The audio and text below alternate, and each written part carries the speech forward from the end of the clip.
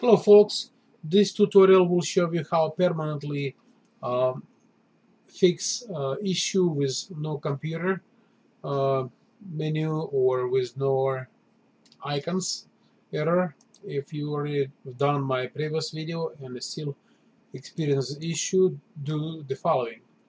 After we finish with registry and everything, go into your computer, go into drive C, locate for the Windows, and now click on the folder or file. It's called Explorer XC, this guy right here. So right click on it and copy.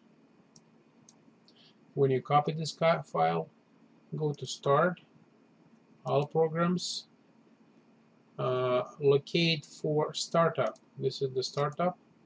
Right click on it and say Open. When this file get open, paste it, Explorer, right into your startup folder. Restart your computer and you should be good to go. That's only what it takes.